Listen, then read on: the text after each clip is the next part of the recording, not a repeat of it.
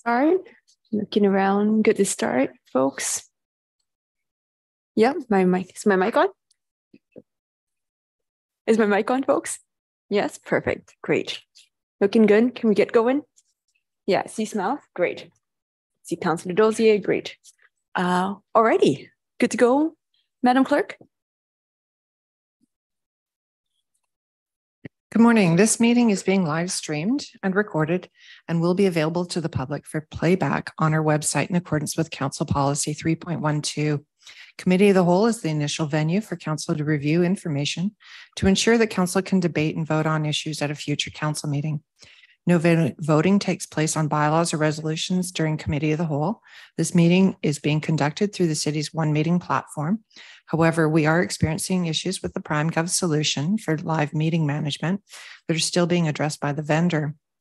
In the interim, we will not be using the system for voting and speaker management purposes. Instead, Council has been provided with voting cards, green for in favor, red for opposed, yellow for point of order. We'll manually take notes of the votes and log them into the system. To be put on the speaker list, please physically raise your hand so that the chair can add you to the list. Thank you.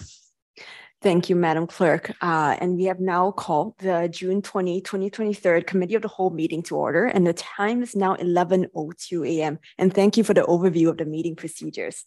Before we begin, we would like to acknowledge that the City of Maple Ridge carries out its business on the traditional unceded territory of the Katzie First Nation and the Kwantlen First Nation. And we need a motion to approve the agenda, please. Moved by Mayor Rumi and seconded by Councillor Dozier. And all those in favor? Thank you. The motion is carried. The next item on the agenda is the adoption of minutes. Thank you, Madam Clerk. And we have the minutes of the Committee of the Whole meeting on June 20th, 2023. Are there any amendments to the minutes?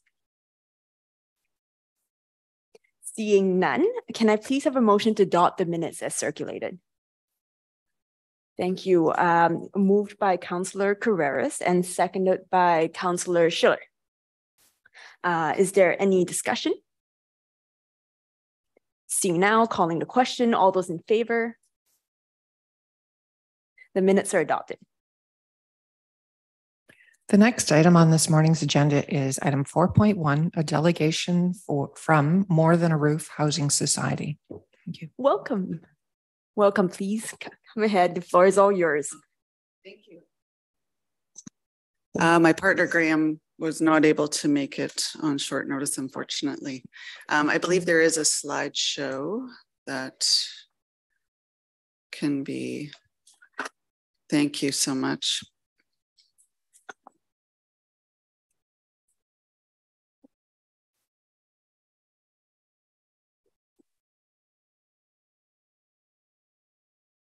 Thank you, Mayor and Council, for welcoming us today, for your hospitality today. My name is Leanne Mikhailuk. I'm the Chief Executive Officer of More Than a Roof Housing Society. We are a developer of affordable housing across this great province, British Columbia. I'm here with my colleague, Don Craker. He is our Senior Director of Real Estate. And the reason that we are here today, I realize that you have all taken your time, and I appreciate it, to review a proposal that we had worked on a few years ago with previous mayor and council to do an affordable housing project on Dewdney Trunk Road in Maple Ridge. And I have had the privilege of having some conversations as well with a few of you about that project. The reason that we are taking a bit more time today is we believe there's a little bit of misinformation about the process and the progress that was made on the project previously. So we want to continue this conversation and explain why we are unique in the proponents. So there was a proposal call that was sent out by previous mayor and council to do affordable housing on city-owned land here in the city of Maple Ridge. We submitted, among other great groups, other great affordable housing providers in the city or in the province. And then council at the time made a decision to not move forward with anyone. We took a bold step and we appealed the process. And I think that's one piece of information. Just a point of order. The information that you're presenting is in closed contact. It's never been released publicly. So therefore, the content of your presentation, the way that it's being presented Yes. is not in public information. This is information that has never been risen and reported by the city. Okay. So what's your preference for me to proceed then? My preference is perhaps you just talk about More Than a Roof and the content of your organization, and then we can discuss offline. Well, I can certainly do that. Okay. More Than a Roof. We've been around for 37 years. I've been the CEO for 5. I've been with the organization for 25. And we develop across the province from Prince George to Victoria. We also have a project here in Maple Ridge already. We serve families, we serve seniors, we serve singles. We do addiction recovery and mental health housing. And primarily right now we're focused on housing for single seniors and families. That's what we would love to continue to do here in Maple Ridge. And we would love to partner with the city of Maple Ridge again and to further the cause and to further the work that we're doing. Yeah, anything else you'd like to add, Dawn? Is it okay if my colleague speaks? Thank you. And again, thank you, Mayor and Council. The reason that we hope to come before you today is in anticipation of a BC Housing proposal call that we've been waiting for quite some time. Since 2021. There hasn't been one, and we're anticipating a proposal call this summer. And this is our opportunity and your opportunity to provide affordable housing in the city of Maple Ridge. CHF calls come only periodically without any consistency. And so we see this as a project in a box that really needs very little input from the city of Maple Ridge because we've done all of the preliminary work, as you can see on the slides. If you want to process through them, you're welcome to do that. And so what would be required from the city is to be an active participant in the CHF proposal call. And we have all of the information that is necessary. The rumor is that it would be a shovel-ready project. And in many respects, this is because we've done the legwork already on it. And we've had a grant from from Van City and CMHC. And so we've actually been able to do a lot of the preliminary work for this project. So what would be required is that the city of Maple Ridge cooperate and provide a letter of intent so that there's assurance at the provincial government level that this project would move forward if the proposal call was accepted. Thank you to both of you open for questions for a brief and before we open it up to questions, maybe could you flesh a little bit more about More Than a Roof and sort of maybe just thank you for taking the time to come out to Maple Ridge and represent. We appreciate it. Maybe you can flesh a little bit more information about the organization, about any current units, what your work is across Metro Vancouver, just to allow us to have a more fulsome understanding before we proceed to more questions. Sure. We have around 1,900 units across the province. We serve well over 2,000 families, individuals. As I mentioned, we are a healthcare-based housing provider, and we do addiction recovery and mental health housing in cooperation with the Health Authority. Those are very specific projects. We don't do them in all of our buildings in all of our communities. It's where the need arises. The housing that we do in Maple Ridge is family housing, and it's wonderful. We would love to continue to do that. More Than a Roof has a great history of working with municipalities, working with developers, being a developer on our own. We work with designers and builders and construction managers. We work within other municipalities as well. Any specific things that you would like to have me highlight at this time? Thank you for your presentation. Again, thank you for taking the time to visit us out here in Maple Ridge. It's good to hear about the projects that you have in Metro Vancouver, and also to hear about your current project in Maple Ridge. Now opening up to the floor for questions for More Than a Roof. Councillor Schiller. Thank you. Thank you. Thank you for coming out. And I feel like maybe I'm just behind the curve here. I feel like I haven't seen this presentation yet. So I would like to hear more about this specific proposal that you guys have done the design work for. I'm just gonna jump in here. I think maybe there was we have a bit of cross wires here. My understanding is that we aren't able to speak about the particular project details in the open setting. I apologize for the cross wires. I think there's some fair amount of cross wires here between. We just want to make sure that we keep everything procedurally correct. Maybe we can keep the questions to understanding. I think maybe we are a fairly new council around the table, maybe so we can maybe a little more understanding about affordable housing provision, perhaps just as some ideas about for my fellow colleagues. So I'm sure I have better ideas than mine about affordable housing provision, maybe them as a housing provider, maybe any questions about the funding call and the process. And I'm hearing a sense of urgency. Maybe we can ask more about that, and any other thoughts that folks might have. Please, Councillor Carreras. Thank you very much. I mean, I've heard about the organization. I don't know a ton about it. So you said the project that you have in Maple Ridge is that you have already in the community. How long has it been in the community? We adopted it from another housing provider in 2006, and I believe it late 80s. Yeah, it's a family housing community, 36 townhouses on Dudney Trunk Road. Okay, and it's just families that are there? Just families. And so there's an income level they need to be in to access the housing. It's based on income? Yeah, we follow the housing income limits that BC Housing provides. Okay, and then your other projects around the Lower Mainland, and I think you have quite a few around the Lower Mainland. Yeah, we do. We have 14 communities altogether, and other than Prince George and Victoria right now, they're Metro Vancouver.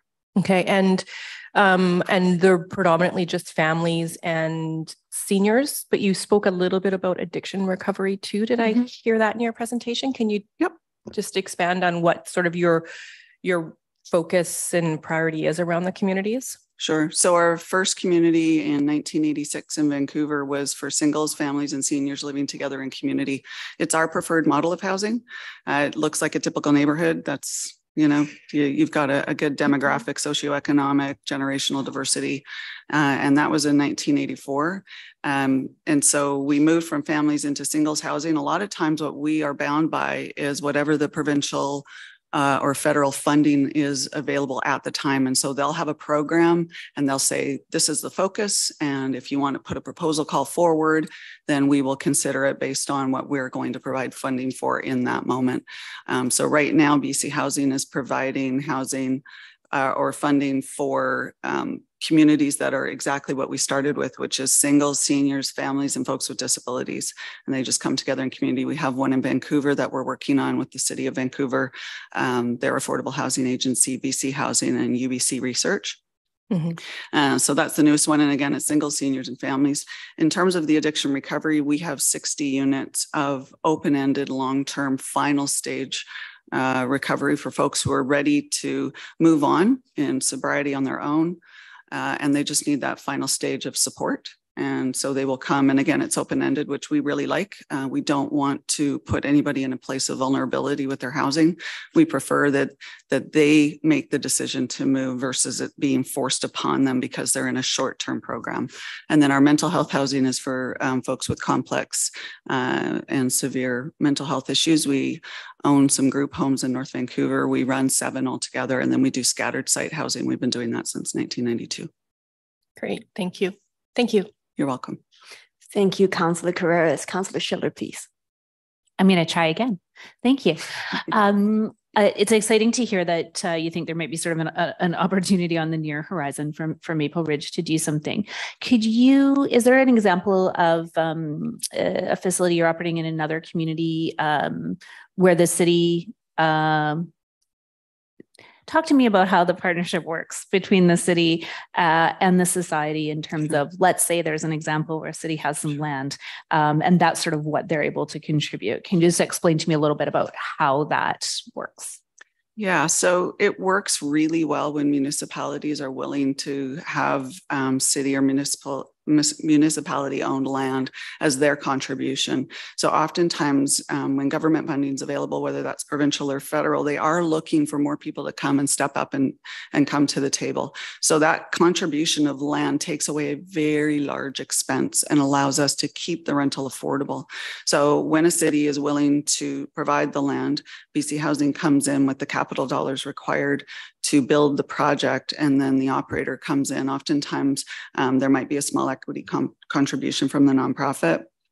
And then we bring just our collaborative partnership. We as an organization we've built a great reputation. We say that humbly because it's through partnership, but we have a great reputation. We work really well with BC Housing. We have garnered a lot of support dollars over the years, whether it's through pre-development funding, CHF funding, BC Housing funding, and other groups that have brought that forward. Oh, yeah, that's right. Yeah, thank you. Good point. So when we come into, the City of Vancouver project, it will be finished final quarter 2024. It's a nominal lease for a period of time that typically is the same as the operating agreement that we would have with the funding partner. So it is for the same term. It's a 60-year term. In that instance, CMHC is actually coming in with some funding as well. And so it's a long-term land lease. The city retains ownership of that land, which is often very important, as you know, there's a life cycle to the buildings and to the projects. Thank you. That's very helpful. Thank you, Councillor Schiller.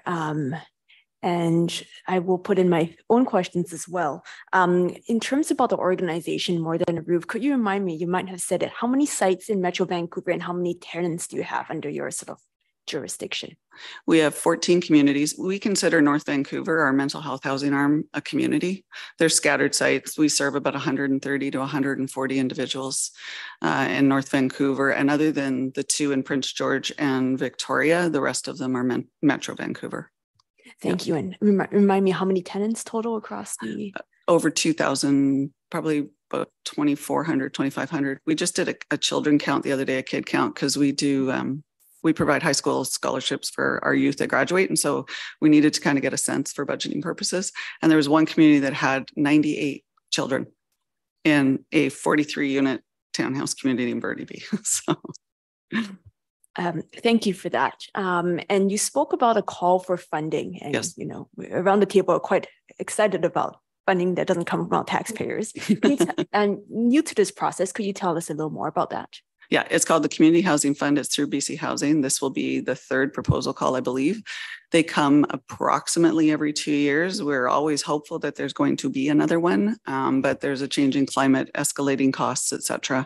And so we're not sure how much the funding will continue, but the word on the street is it's going to be late July, early August that the proposal call will be sent out with approximately a 3-month window for nonprofits and municipalities and formed partnerships to respond to get the capital funding for the projects. So it's a limited time opportunity, and we don't know when the next one will be. And they are looking for what they deem to be shovel ready, which means that all of the geotech, all the environmental, the arborist reports, all of the civil due diligence and assessment and conditions are met on the site, so that literally if we can come to an agreement, the operating agreement gets signed, everybody's on board, we can put a shovel in the ground and start building a building. So it's a very, it means that a project can be built within the next 2 years, and new families and singles and seniors are being welcomed home. Thank you. That's useful. My last question is around this idea of partnerships. You know, as a city or as a council, as a nonprofit organization, you've probably had some cities you've had very good partnerships with, are very fluid, very smooth. You know, you're able to get that provision of housing to folks as quickly as possible. Like, what does that look like? You know, what does it look like on our end in terms of being that good partner for nonprofit housing providers? I hear you breathing. Leanne and I have worked together a few times. She says she's hearing me breathe, so she knows I want to speak. But some of the things that we would look for is at the CHF call that there is some agreement with us and the city to move forward with a proposal. If there isn't a solid confirmation that this is a doable project, they won't consider us. So an LOI, letter of intent, at the early stages of the CHF proposal call would be required. From then, there would be likely a housing agreement that would be established between the city of Maple Ridge and the operator, which in this case would be More Than a Roof Housing. So there would be a housing agreement that would be established, and then a legal agreement that would cover off, say, a 60-year lease or something like that, and the city would retain ownership, and we would be the nominal lease payer, and we would operate it for the period of time that was agreed. So those are kind of the three items. And I'm not sure whether, I believe this property is actually rezoned already for the appropriate use. Can't remember, but in any case, it would all obviously have to also have the appropriate zoning and meet all of the requirements of the city for the development. Thank you for that. And I'm looking around the floor and on Zoom for other questions and second round. Thank you for your presentation. Thank you for coming out of Maple Ridge. Thank you very much. We appreciate your time. We appreciate you as well. All right. Madam Chair or Madam Clerk, what is the next item on the agenda?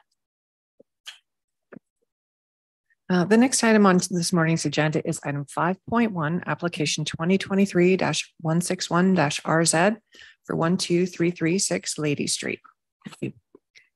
Welcome, Mr. McMillan. Thank you, Madam Chair and Council. This application here, which is not advancing. Another remote. No, neither remote works. The above noted application is being considered for first reading for 12336 Lady Street.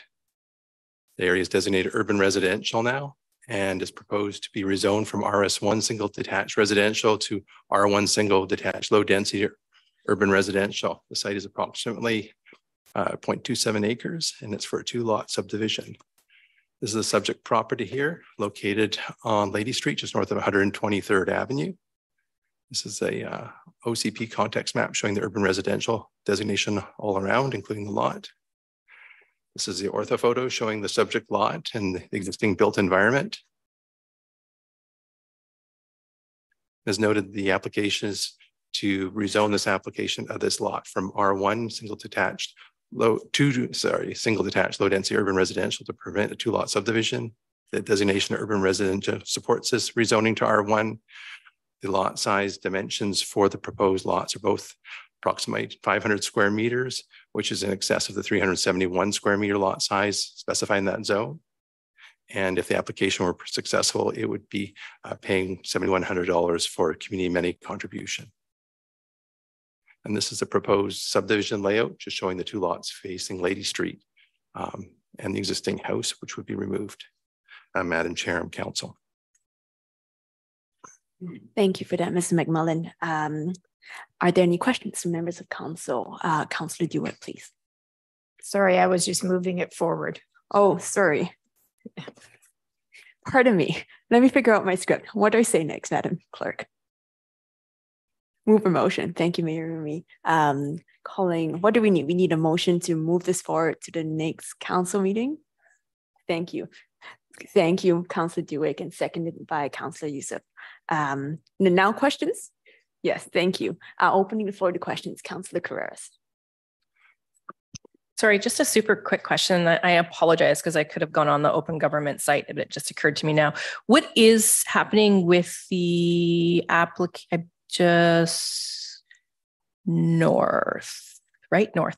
The one that's just north on the corner of Lady Street and 123B. Looks like there's a bigger one. I'm just curious if you know off the top of your head what that rezone is. Yes, that application is a lot line readjustment subdivision to change the lot line on 2 lots, but it's not to create any additional lots at this time. Okay, just curious. Thank you. Thank you, Councillor Carreras. And looking around the floor, I see no further questions, which means we call for, sorry. Call the vote. Thank you. So I'm not calling the vote about whether we moved or moving this to the next council meeting. All those in favor? Thank you. It's unanimous. The item is carried. Madam Clerk. Thank you, Madam Chair. The next item on the agenda is item 5.2, application 2023-184-RZ for 21308 123 Avenue. Thank you. Please. Getting some help advancing again. As the previously noted application is for 21308 123rd Avenue. It's also being considered for first reading at this time. The area is designated urban residential and is also proposed to be rezoned from RS1 single detached residential to R1 single detached low density residential, urban residential for a 0.27 acre lot to permit a 2-lot subdivision, very similar to the previous in some ways. The lot is on 123rd Avenue as shown here on the subject map. This is the urban residential designation surrounding the area, including the lot. And this is the lot on the orthophoto showing the existing built context of the area. As noted, this application to rezone the property to R1 single detached low density residential to permit a future 2-lot subdivision. The 2 lots meet the minimum requirement for the lot size, which is 371 square meters. They're quite a bit larger, 484 square meters and 491 square meters. However, there would be a minor variance needed to reduce the lot width from 12 meters to approximately 11.5 meters for each lot if the application were to proceed. The application would be subject to this community contribution of $7,100 if it were to proceed to adoption.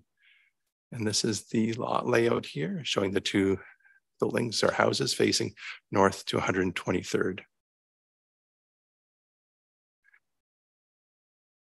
Madam Chair and Committee. Thank you, Mr. McMullen. And I'm calling for a motion. Okay, calling for a motion to move this in next council meeting, moved by Councilor Carreras and seconded by Mayor Rumi. Any questions from the floor? Calling once, calling twice. Okay, seeing no questions, I will call the vote. All those in favor of moving this in next council meeting, and it is unanimous. Thank you, Council. Madam Clerk. The next item on the agenda is item 5.3, which is 2023-199-RZ for 21378 River Road. Thank you. Please. Okay, thank you. So this application, it's fine. The previously noted application at 213878 River Road is for consideration of first reading. The area is designated urban residential. It's currently zoned RS1 single detached residential, and the proposal is for an RT2 ground oriented residential infill project for a triplex. The lot is approximately 1/4 acre. This is a subject property located on River Road, urban residential area. It's also a major corridor, River Road. This is the urban residential designation on this lot and surrounding lots. This is the lot just on the orthophoto showing the built context. Just noting that to the south is the Fraser River Escarpment. There's a note in the report that the Fraser River Escarpment is still under study. As with any application in this area, that has to be concluded before consideration of building permits in the future. The rezoning is to RT2 ground-oriented residential infill to permit the future construction of triplex as noted. That would be under the RT2 zoning, which is supported for this designation on a major corridor. And the proposal is for 4-bedroom, 3.5 bath units. Each of them is that size, 3 4-bedroom, 3.5 bath units, quite large units. And each has a double garage for each unit. There's also 2 off-street parking spaces provided, which is not required in the parking bylaw, but it's being provided given there's not street parking on River Road. The application will be subject to community contribution rate of $5,700 a unit or $11,400 if the application were to proceed to adoption. And this is the proposal just showing River Road to the north and the driveway coming in to the 3 garages and then the first floor layout plan. and the recommendations before you to proceed to give this first reading at the next council meeting. Madam Chair and committee. Thank you. Now calling for a motion to advance this to the next council meeting, and moved by Councillor Youssef and second by Councillor Schiller. Thank you. Any questions from the floor? Councillor Schiller. Thank you, Chair. My question is just around active infrastructure planned for the overall area. Do we have any cycling infrastructure along River Road or sort of parallel to it?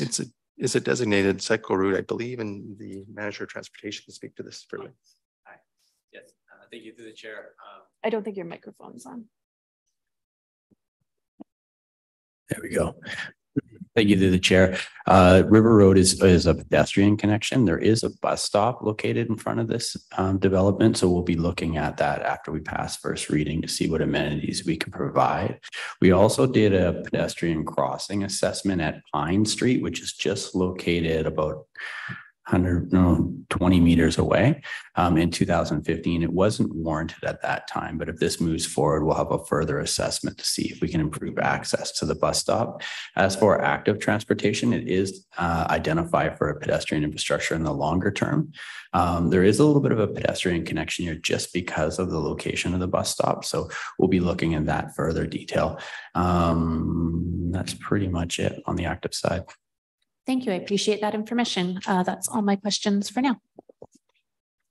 Thanks, Councillor Schiller. Looking around the floor, going once, going twice. Okay. And now I'd like to call for a vote, please, on moving this to the next council meeting. And that carries unanimously. Thank you. Madam Clerk.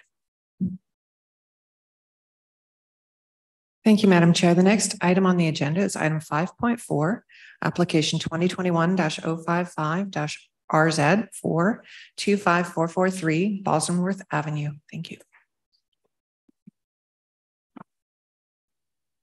The above noted application at 25443 Bosworth Avenue is being considered for second reading at this meeting. It's designated suburban residential on this property. The lot is currently zoned RS3 single detached rural residential, and the proposed zoning is RS2 single detached suburban residential. And the lot is 3 acres and 2 lots are proposed. This is a subject property on the cadastral map. This is a subject property showing the suburban residential designation on the property and the agricultural land reserve to the north. This is the subject property on the orthophoto showing suburban development to the south and the agricultural more undeveloped land to the north and some newer development to the east. The application is noticed to rezone the subject property to RS2 single detached suburban residential to permit 2 lots. And with the existing residents remaining, the OCP designation suburban residential supports this rezoning. The minimum lot area for the RS2 zone is 0.4 hectares or 1 acre. Both lots are approximately 1.5 acres. Each lot is required to have a minimum of 2 parking spaces on site, which is quite a bit of room on that site for that. And also, I should just note that the application is required to provide a 15-meter wide agricultural land reserve buffer covenant. It's not noted on the slide, but it's in the report along the north edge of the property next to the ALR. And if the application were successful to proceed to adoption, $7,100 a CAC would be applicable at adoption. And this is the subject map just showing it's rotated, but that's the property with the road to the south, Bosworth Avenue to the south, and the ALR to the right, which is actually the north. And the conditions in the report are rezoning of a rezoning servicing agreement as standard for such applications. Road dedication to widen Bosworth Avenue is required. Restrictive covenant for the agricultural land reserve buffer for 15 meters along the north property line. That's similar to the recent subdivisions to the east have that same covenant. A covenant regarding the wildfire protection development permit that is required for the site. It's in the wildfire area of the city, and registration of Fraser Health covenant for the septic field. And to preserve the septic field areas, ensure that the septic field is of the satisfactory technical specifications. And then the standard requirement that the site does not have any unknown or now unknown fuel storage tanks. And if there are, there'll have to be further assessment by a professional engineer, and that the $7,100 CAC contribution be provided as noted previously, Madam Chair and Committee. Thank you. Could I please have a motion to move this item to the next council meeting? Moved by Councillor Dewick and second by Councillor Youssef. Thank you. Any questions from the floor? Councillor Schiller. I'm on a roll today. Under the current OCP, is this the furthest that this lot could be subdivided, or could it be further subdivided in the future? Madam Chair, through Councillor Schiller, this is the furthest it can be subdivided with that designation and servicing. Yes. Thank you. And so I understand that as part of the development, there'll be septic services put in for these two homes. Yes. And that'll be part of the development process. And then does that sewer then become ultimately becomes maintained by the city, like at some point in the future?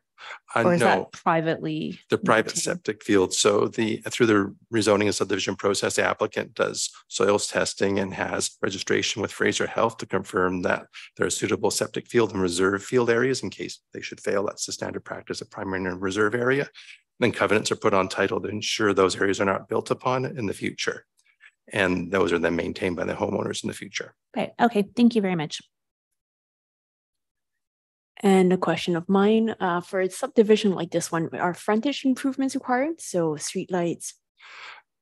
On this road, I will defer to the manager of transportation, given that it's a little bit borderline between rural and urban and suburban. Yes, the chair, just catching up on the file, this would be designated as rural, I believe. So I think it is fairly minimal under our current conditions. Thank you for that. Appreciate their last call for questions. Seeing no more questions around the table or on Zoom, now I'm calling for a vote, please, on this item. Those in favor of moving it to the next council meeting, and that has carried unanimously. Thank you. Madam Clerk. Thank you, Madam Chair. The next item on the agenda is item 5.5 for application 2023-188-RZ for 21695 River Road. Thank you. Hello, Ms. Gowan.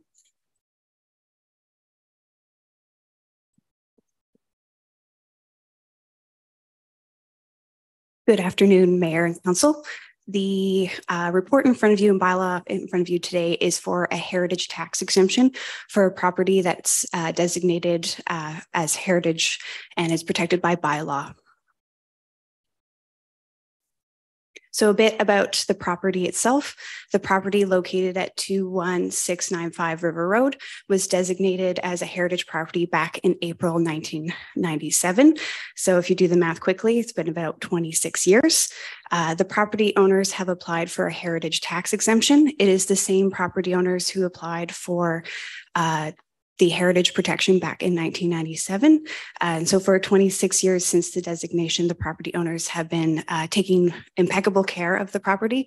Staff got the chance to go out and visit the site and it looks great. So it's here before you because the property has not received a heritage tax exemption to date, and it's typical in recent tradition that when a heritage designation comes forward, either through a bylaw or a heritage revitalization agreement, a tax exemption is part of it. And so that's why it's here today. The property owners have requested it to keep up with rising costs on a fixed income. So just a quick overview in terms of legislation and or policies. The community charter enables municipal council by bylaw to provide a tax exemption for the municipal portion of property taxes. So any other levies, it doesn't apply, it's just the municipal portion.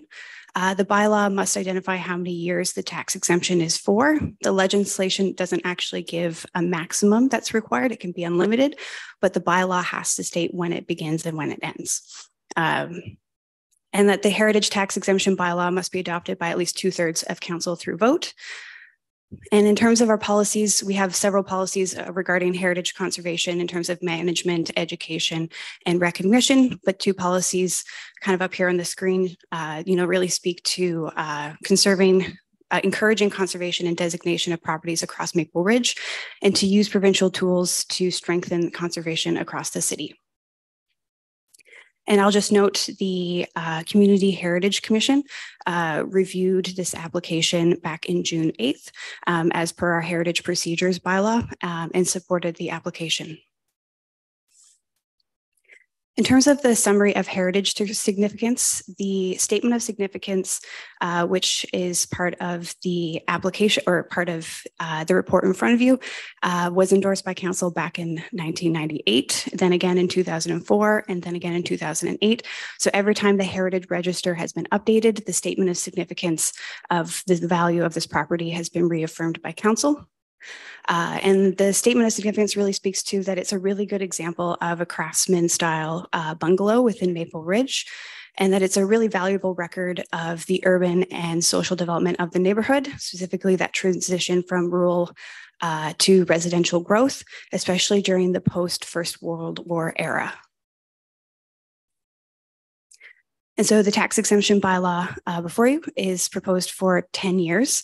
And the bylaw also has a section that states that if a condition set out in the bylaw is not met, or if a demolition application is approved by council, the city can request the full amount of tax exemptions to be received in return. This is pretty typical for heritage tax exemptions and heritage revitalization agreements. It's just there in order to encourage the city and property owners to work together in order to achieve what's on the site without full demolition. In terms of next steps, should the council move this forward, it would go through first and second reading. It would have to go to public hearing because it's a heritage tax exemption, and then for third and final. And should council move this forward, the recommendations on the screen, and I will note the property owners are also here to answer any questions today. Thank you. Thank you for the presentation. And could we please have a motion to move this item to the next council meeting? Moved by Mayor Rumi, seconded by Councillor Carreras. Thank you for that. And now opening the floor to questions. I've got a question of my own. I'm curious about the maintenance cost of a heritage property. Are these typically more than a typical property that is not designated heritage? Through the chair, the bylaw itself outlines what needs to be conserved.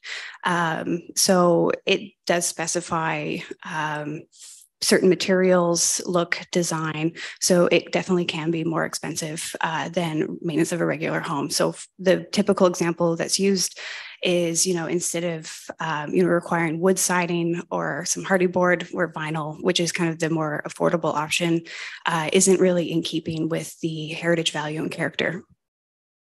Thank you for that. I'm looking around the floor for any more questions. Seeing no more questions, let's call the vote, please. All those in favor of moving this to the next council meeting, and that passes unanimously. Thank you for that. Madam Clerk. Thank you, Madam Chair. The next item on the agenda is item 5.6, application 2023-189-RZ for 23575 124th Avenue. Thank you. Please. So the application that's before you is following more of our typical process. A heritage designation application has been received, by the property owner, and at the same time, going with a tax exemption for the property at 23575 124th Avenue. So a bit of background about the property. It's actually an active farm located in the Agricultural Land Reserve. It's just outside of the urban area boundary. The property has been identified on the Heritage Register. So the property owner had a statement of significance done back in 2019, and council endorsed it with the update to the Heritage Register back in January 2019. The property owner has applied to designate the property as a protected heritage property, which is kind of more important to note for this slide in terms of legislative framework. The Local Government Act does not require consent of the property owner to designate a property. However, in this application, the property owner has requested it. And then obviously council has the ability to designate a property in order to protect it from demolition and unsympathetic alterations. These demolition and unsympathetic alterations are done through a property owner have to apply through a heritage alteration permit. And that permit process is outlined in our heritage procedures bylaw. And it's really just an opportunity to manage change, not to freeze a property in time forever, to really a chance to work with the property owner and the city to figure out what is desired for the property and how to retain that heritage value. So counter to typical belief, it's not to freeze it exactly in time forever. And again, this section here is just about the community charter in terms of the heritage tax exemption. It's just the municipal portion of heritage or the municipal portion of the property taxes that would be waived. The bylaw has to specify a certain number of years, so it's 10 years in this case, and it has to be adopted by 2/3 of council. In terms of OCP policies and guiding documents, again, our OCP has policies that encourage the conservation and designation of properties in Maple Ridge and to use tools in order to strengthen that heritage conservation across the city. The other tool that's used, especially for heritage designated properties that are protected by bylaw, is the standards and guidelines for the conservation of historic places to Canada. And council adopted these back in 2009. And it's really a guiding document to show staff how places should be conserved. So when an application is made to make changes, we look to this document, we look at the changes being proposed and find a path forward with the property owner. In terms of a summary of the statement of significance, the statement of significance is basically what was adopted by council back in 2019. It states that the property is significantly associated with the early agricultural development of Maple Ridge, and this includes the history of Japanese settlement in the area. It includes the formation and foundation of the Maple Ridge Music Society. It has a significant wetland and wildlife habitat on the property. Coho Creek runs through it. And the main house is a good example of the mid-century modern architecture in Maple Ridge. So all around it is a cultural landscape.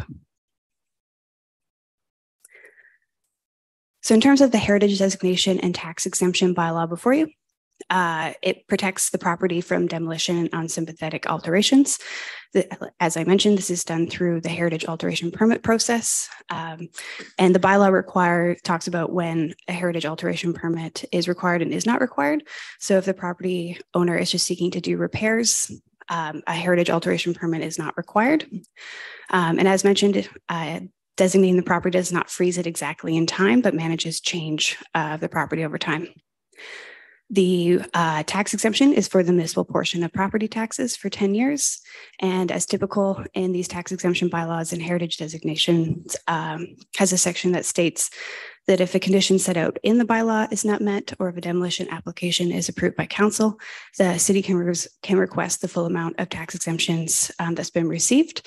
And that, again, is just to encourage everyone to work together to find a way forward. Similar to the previous application, it will go through the same bylaw adoption process that includes public hearing, because it is a heritage designation as well as a tax exemption. Both of those require a public hearing, and then it would go to third and final.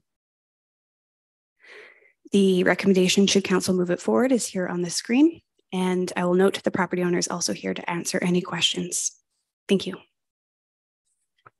Thank you, Ms. Gowan. Looking for a motion to move this item to the next council meeting, moved by Mayor Rumi and seconded by Councillor DeWitt. Thank you for that. And opening the floor to questions. And I'm going to call for a second time on Zoom or around the table for any questions. Seeing no questions, I will call for a vote, please. Those in favor of moving this item to the next council meeting. And that is unanimous. Thank you very much. Thank you. Madam Clerk. Thank you. The next item on the agenda is item 5.7 for 2023-188-RZ, an application for 21695 River Road. Thank you. Welcome back, Mr. McMillan. Thank you, Madam Chair. Just wait a moment here. Subject application 21783 for Lougheed Highway is for a development permit. in an area that's designated commercial and there's existing OCP. The current zoning is C2 community commercial and the proposed zoning is C7 low heat transit corridor mixed use. The site area is approximately 52,248 square feet or about 1.25 acres. And the purpose is to build a 6-story mixed use building with 121 rental units and 660 square meters or about 7,000 square feet of commercial on the ground floor.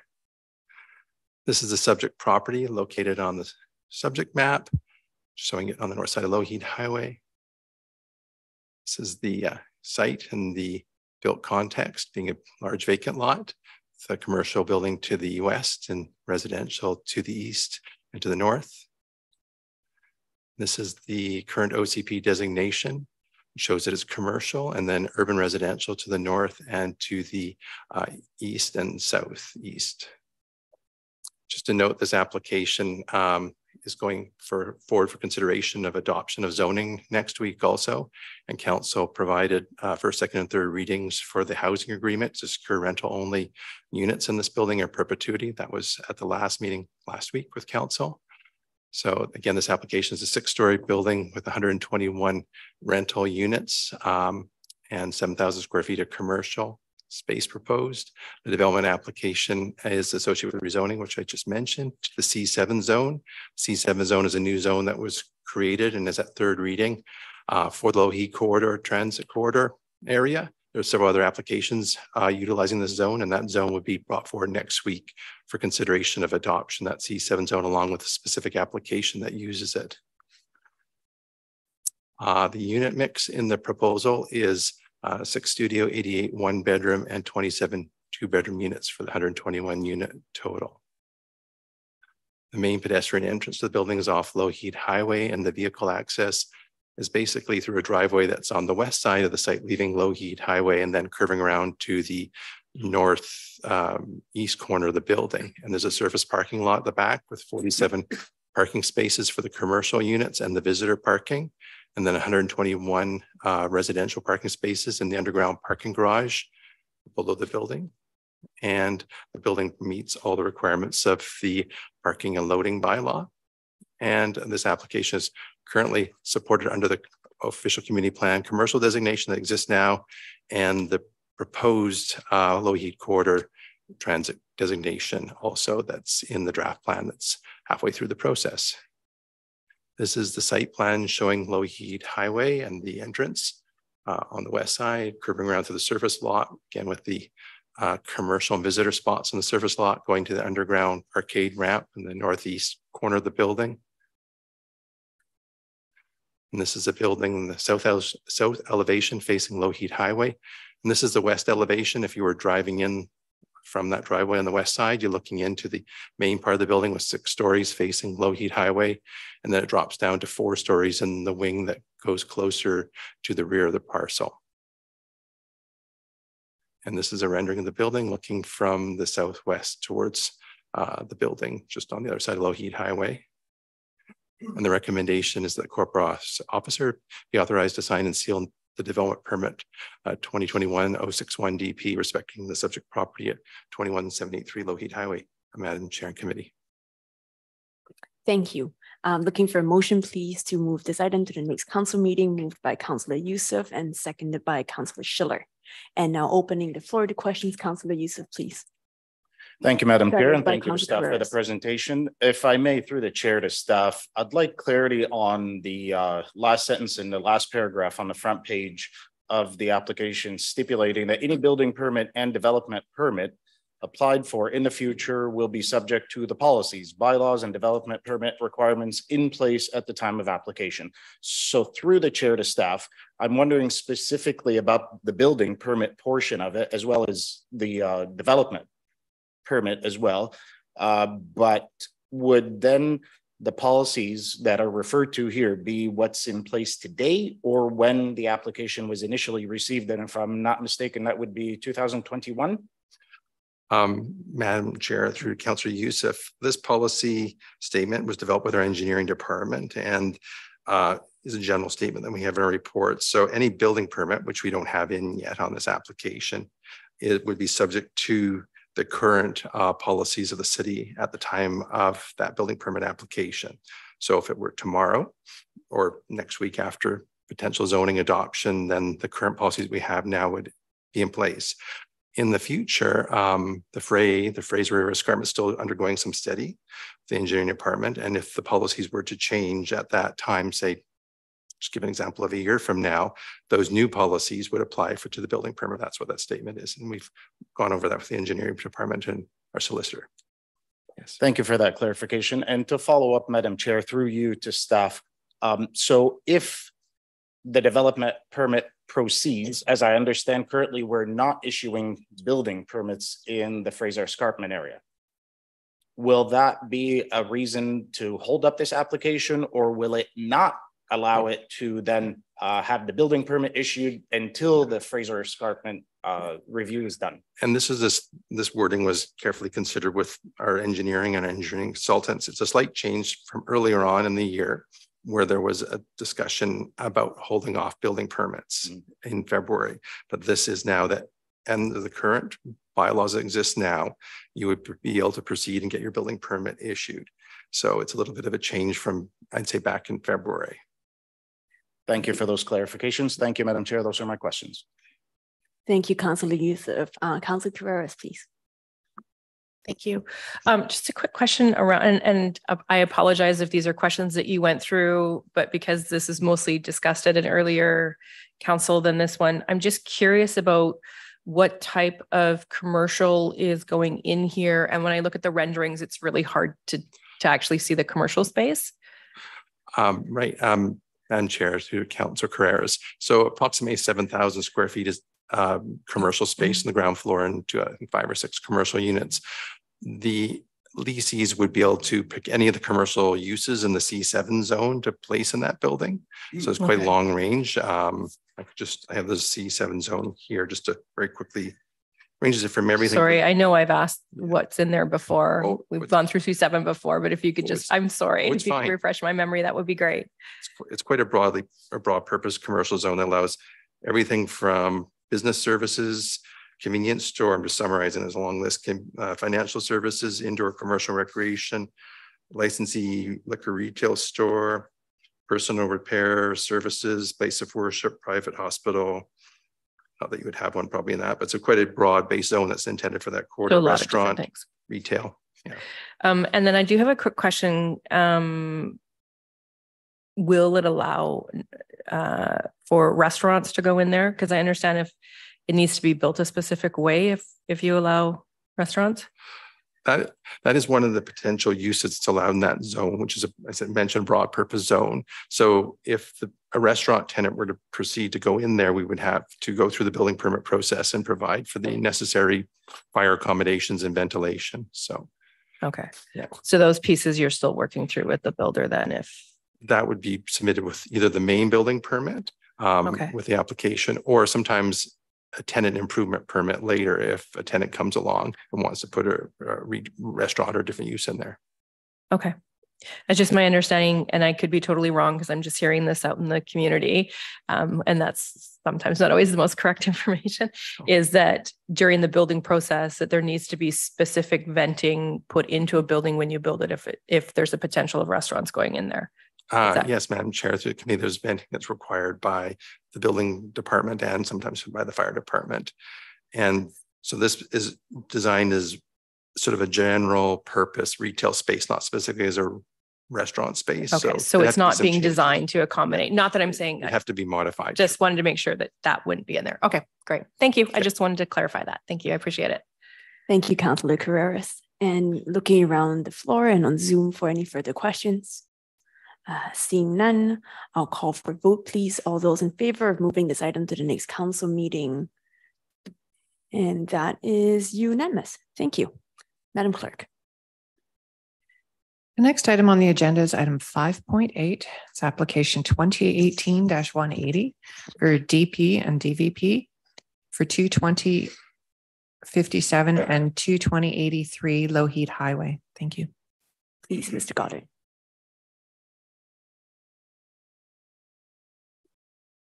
Thank you, Council. Our presentation, it's a building just to the east of the last one we saw, similar form, a residential building, no commercial in this one. It is just strictly a residential building. That's dating from 2018. It is 6 stories like the previous one. It's a development permit and the development variance permit. The zoning was approved last council meeting. It is from single family, collection of 6 lots, I believe, going to RM2 this case, strictly strictly residential. It's 6 stories in form with a 5-story component to the north to help buffer the scale to the single family homes to the north. There's the property on Lougheed Highway, just west of the Baptist Church there. We have applications to the south on Lougheed as well as to the east of the property as well on the south side of Lougheed, and likely to have them on those vacant lands to the west.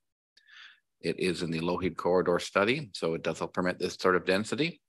Again, there's a significant dedication being taken along Lougheed Highway to accommodate future transportation options on Lougheed, which will be consistent with other applications.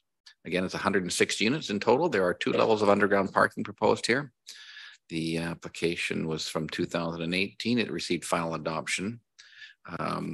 Will receive final adoption shortly. The proposed housing mix is quite healthy. You can see there's about 27 units there that are 3 bedrooms, which is good. So this will be a family-oriented building, I would say. Only 5 studios involved. This is really the first building that will be shown on that's this important entrance to our town center. Okay, we have pedestrian accesses off on 121st Street. Vehicular access, of course, is from the rear lane. There is the rough-in for the chargers, which will provide underground parking in the underground parking area. They're requesting a reduction of parking from 191 to 162, but they're paying for that in parking in lieu. This building is actually using the higher parking ratio of 1.7. We are considering lowering that in our parking studies. You'll see in the fall to a lower rate, the town center rate in the Lougheed corridor area, because it's healthily served by transit, of course, and is on our main corridor, east and west. We have a number of variances required. They are really to main building face. We are tight on 121st, given the nature of the dedications there, as well as the significant dedications of about 3.5 meters on Lougheed, as well as we wanted to pull the building to the south and to the west to kind of give more buffering for the single family homes to the north across the lane, as well as the significant take occurring on Lougheed Highway from the ministry. We also have variances to the south on the highway and to all essentially the property lines. We have a roof increase in height slightly to accommodate the 6-story form from what is typically provided there under the zoning on the RM2 zone on the Lougheed corridor. So there will be 6 stories, as everything will eventually be, or more on Lougheed. So these are supportable. You can see the quick site plan of the property. It's again pulled to the south and to the west to try and move the building to reinforce the Lougheed corridor scale, as opposed to negatively impacting the single family homes to the north. There's the 4-story form with a capped roof. 6 stories. There is no commercial, of course. The grade is relatively flat, so there won't be a lot of retaining walls. That's the appearance of the building from the southwest corner. Entryway is on there on the Primo sign there. So we're recommending it move forward. There are variances. Those will move forward as well. We have a contribution of $152,000 for those parking in lieu stations. And there we go. I think that's it. Thank you. Thanks, Mr. Goddard. I'm looking for a motion to move this item to the next council meeting, moved by Councillor Dewick, seconded by Councillor Dozier, and opening the floor to questions, please. First call for questions, second call.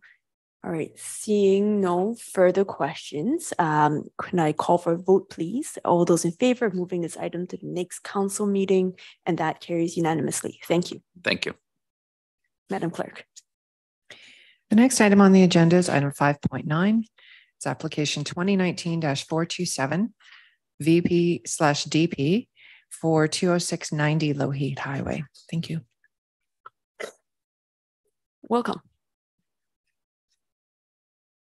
Thank you. This is an item for 20690 Lougheed Highway. It's a development variance permit and a commercial development permit.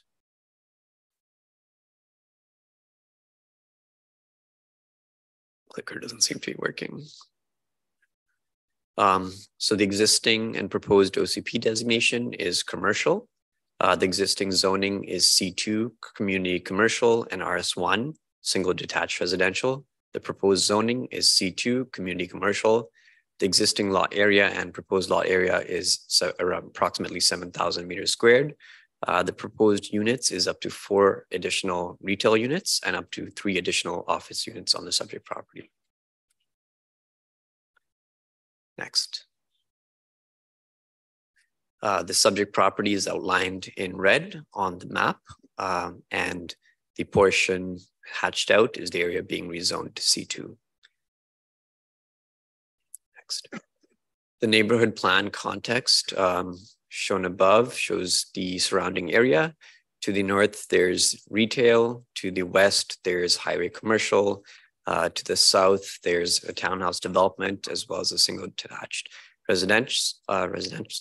And to the east, there's some convenience stores and single detached residential. Next. The development proposal is to rezone the western part of the subject property from RS1 single detached residential to C2 community commercial and construct a 2-story commercial building with retail use on the ground floor and office use on the second floor. So approximately 600 meters squared of retail space and around approximately 250 meters squared of office space. The applicant has consolidated 2 lots and made a road dedication along Lloyd Highway. There's an existing commercial building on the eastern part of the subject property, and the form and character of the proposed building matches that of the existing building. Commercial development permit guidelines have been met. The existing vehicular accesses to surface parking would be maintained from Lloyd Highway and 207th Street. Required and proposed off-street parking spaces, long-term bicycle parking spaces, and short-term bicycle parking spaces are shown on the table in the next slide.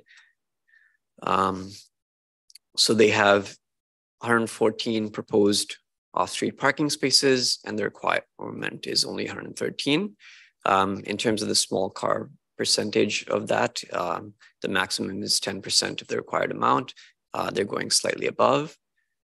The long-term bicycle parking spaces proposed is 2 spaces, and the short-term bicycle parking spaces proposed is 4 spaces. Next slide. The proposed variances involve a variance to the zoning bylaw to vary the minimum rear lot line setback for the proposed building from 6 meters to 2.69 meters, a variance to the off-street parking and loading bylaw to vary the maximum percentage of small car spaces in the off-street parking area from 10% to 10.62%. Next slide. Additional variances to the Maple Ridge sign bylaw to vary the minimum rear lot line setback for a freestanding sign near the northwest corner of the subject property from 1.5 meters to 1 meter. Another variance to vary the minimum exterior side lot line setback for a freestanding sign near the northwest corner of the subject property from 1.5 meters to 0.3 meters. Additional variance to vary the minimum exterior side lot line setback for a freestanding sign near the access from Lloyd Highway to the subject property from 1.5 meters to 0.46 meters, and an additional variance to vary the minimum site access or exit point setback for a freestanding sign near the access from Lloyd Highway from 1.5 meters to 1.07 meters. Next slide. It's noted that the province's Ministry of Transportation and Infrastructure requires a 4.5 meter setback from their right-of-way for Lloyd Highway. Prior to construction, the applicant is responsible for obtaining a highway use permit or setback permit from MODI to reduce the required setback. Next slide. The proposed site plan is shown on the screen. This proposed commercial building is on the left-hand side. Next slide. The proposed building elevations are shown, and it's coming in at just under 10 meters allowed for the C2 zone. These are the proposed perspectives. Next slide. The report recommendations is that the corporate officer be authorized to sign and seal 2019-427 VP and 2019-427 DP in relation to the subject property. Thank you, Mr. Rajasuriya. motion. Could I please have a motion to move this item to the next council meeting? Thank you, Councillor Youssef, and seconded by Councillor Schiller. Opening the floor to questions, please. Seeing no questions on the floor, I have two questions here. Understanding this application is sort of in the later stage of the process, I'm just curious also just to understand the context. Was there any conversation with the developer or any interest they had shown in providing residential at the site as well? I don't think there has been interest by the developer to involve residential at this specific site. Thank you. The second question I had was around bike parking. Understanding that there's not a requirement in our bylaws to provide that. I'm just curious if there's been further discussions with the developer about it, given that many members of council have expressed a desire to see more active transportation options. At this time, the bicycle short-term, long-term requirements are only applicable within the town center area. And so there's limited leverage there in terms of what we can require from the developer. But they've indicated that 4 short-term spaces and 2 long-term spaces are sufficient.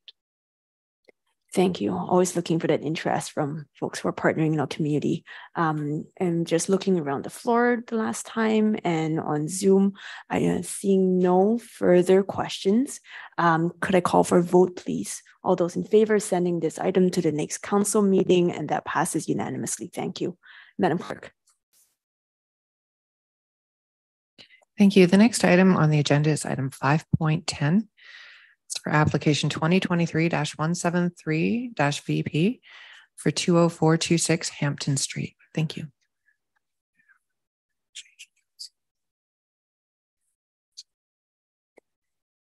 Hello, Mr. Goddard. Hi. Very happy developer. He's been waiting many years for that project to conclude, so that's good. All right, this is a quick development variance permit in Hammond at 20426 Hampton Street. The development variance permit is to essentially create a building height that will allow a secondary suite above the floodplain. Thus, the building needs to move higher up. The applicants are here. There we are. It's low densities, multifamily in this area, single family RS1, large lots down in Hammond, Lower Hammond, large lots.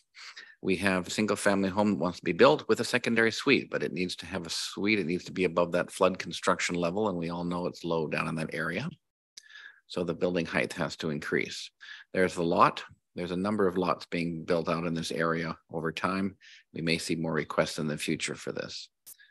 You can see the undeveloped lots on that overhead view there. The building height has to go up to construct the single family home. It would go essentially, the old zoning bylaw allowed a taller home in this area. The new zoning bylaw pushed it down to 8 meters. So the applicant would like a secondary suite, and we are in agreement with that here. We're proposing that the building increases in height to get above that minimum floodplain elevation.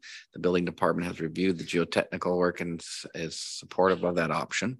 There will be a crawl space built on this home to allow the elevation to rise, and then we'll limit the height to that crawl space, of course.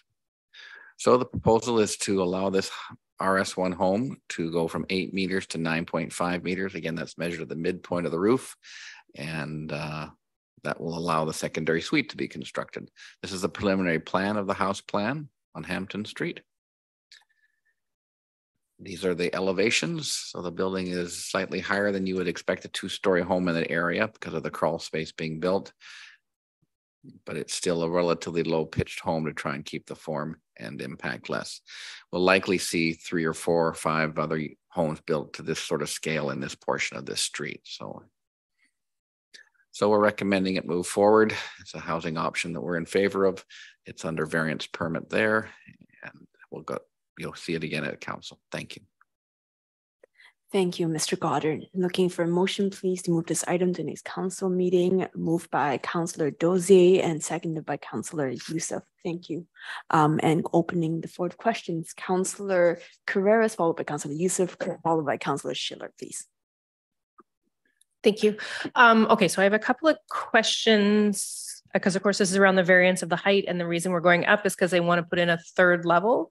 Correct. Is that so? They can, well, it won't be a third level buildable, but they have to raise it up to get the secondary suite out of the floodplain elevation. So they'll be on a crawl space, is my understanding. So it'll be Correct. Sort of like 2.5 above Correct. ground, Correct. and so the suite will be sort of half and half. Yeah. Okay. It'll be 4 feet in the air.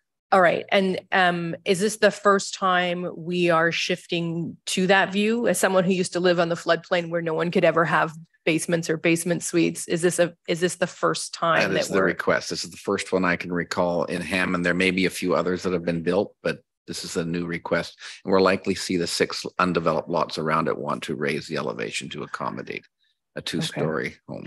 And how does that, because there's the Hammond area plan, which had extensive consultation not that long ago. And does the Hammond area plan sort of, I know there was a real focus on maintaining the heritage of the Hammond area. And how does this sort of align with I'm so struggling between the housing plan and the Hammond plan here. Yes. How does this increasing this height, how does that align with the Hammond area plan? This isn't exactly within the heritage area. It's in the lower Hammond area. So it doesn't have those same characteristics of the heritage you'd see around the park in central Hammond. But these homes are typically 2 stories in height. So this home will be at least a half story higher than the existing older homes in the neighborhood. Many of those homes could transition over time, but they are in the floodplain and you cannot have a suite. You can only have a 2-story home. So the applicant is looking for that extra housing option.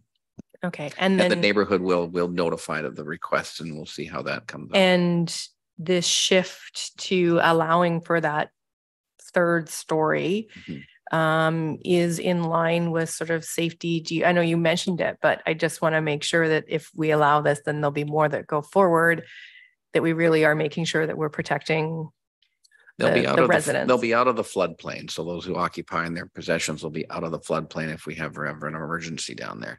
That's what it will preserve.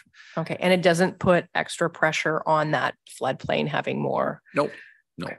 The floodplain is there. It's existing. We know it's there, but they're protected by a dike. Thank you. You're welcome. Thank you, Councillor Carreras. Councillor Youssef, please. Thank you, Madam Chair, and thank you to staff for the presentation. Through the chair to staff, along the same lines of what Councillor Carreras was addressing, since this application is within the floodplain and we do require that it not have a full basement suite or crawl space as such, are we able to then allow for the building height to be extended throughout the area, knowing that this is the floodplain? It's kind of a policy question on the back of this application, but of course it does affect it. Again, so that we can provide a proper housing form that is safe and above the level of where the flood would be occurring, where individuals would be residing. Are we able to allow for that without having the applicant go through the variance permit both now and possibly in the future? Thank you. The process to do that, it is certainly possible. Council would have to look at an amendment to either the area plan or maybe an amendment to the zoning bylaw that would permit higher homes in the lower Hammond area. We could define the area through some sort of a small quick study. But right now we're dealing with them as one-offs. A lot of people don't want it. There's 2 ways of doing it, doing a crawl space or filling the site and then building on that. And we prefer the crawl space option because it doesn't impact the neighbors as much as filling sort of thing and having a strange arrangement like that. We're never going to be able to fill the whole area up to the FCL. So this is the way to proceed, I think. But yes, in the future, we could look at if council was willing to allow suites in the lower Hammond area, it has to be done safely, and it would have to be an amendment to our bylaws. Thank you for that. And just real quick, again, through the chair to staff, would this particular building height be the standard that we're looking at, or would we be going to possibly 10 meters in height in the future? Developers always like to get as much as they can when they come down to these designing elements, right? The bylaw is drafted so at the midpoint of the roof, so you can get a bit height different in it, but only for the roof design. 2-story homes on a crawl space, in my opinion, is more than adequate. It's adequate for this area. You wouldn't want to see crawl space in 3 stories and all that. It's getting to be a 4-story structure almost. No. So our single family zones are typically 11 meters to the top of the roof, measured to the midpoint, or 8 meters for these large lots. And previous council particularly had some concerns with 11-meter homes in the infill areas. It's an issue that we have to face given the housing needs and demand and the costs for everything. But 11 meters is where a lot of all new development is 11 meters. The 9.5 to the midpoint. So that seems to be where we're going. Thank you very much, Mr. Goddard. Thank you, Madam Chair. Those are my questions. Thanks, Councillor Youssef. Councillor Schiller. Thank you, Chair. Through you to staff. So sorry, can you just clarify, are secondary suites allowed in this area? They are allowed under the zone, but the floodplain prohibits secondary suites in this area because they aren't out of the elevation of the floodplain. They have to be above that to be allowed from our zoning bylaw and building code point of view. So we have to elevate the structure to get them to that height so they could have a secondary suite. Other homes down there who are on the current grade cannot have secondary suites because it's really the sense of the potential floodplain damage that would occur to another dwelling. Even though the main house is going to get wet, but we're not adding more people into the floodplain is the idea. Right. Yeah, no, but that is helpful because that is what I'm just sort of trying to wrap my head around. I appreciate, yes, we want the suite to be up above the floodplain level, but I'm just trying to understand what that means for current homeowners. They're not allowed to have secondary suites as it stands right now. They can't build it legally. Yes. Yeah. Correct. Okay. Thank you very much. Lots of them there. Right. Okay. Thank you. Thank you, Councillor Schiller. And I'm looking around the floor and on Zoom again for any additional questions. Going once, going twice. Seeing no other questions, calling for a vote, please, to move this item to the next council meeting. And that is unanimous. Thank you. Thank you. Madam Clerk. The next item on the agenda is the community forum. So for members of the public who would like to speak during community forum, if you're participating electronically, please click on the raise hand icon and turn on your camera and unmute. And once called upon, clearly state your name and city of residence before beginning comments.